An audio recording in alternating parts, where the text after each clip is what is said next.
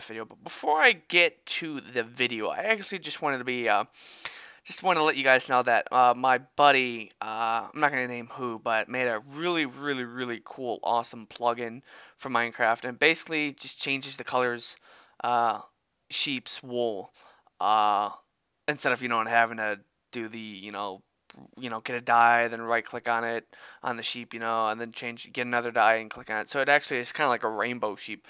So that's what I'm going to name the video is Rainbow Sheep. But basically it's a mod. He's not going to give it out or anything. It's just, a cool mod for his friends and stuff. But basically, it's just a mod that changes the colors on the sheep's wool. So that's pretty cool.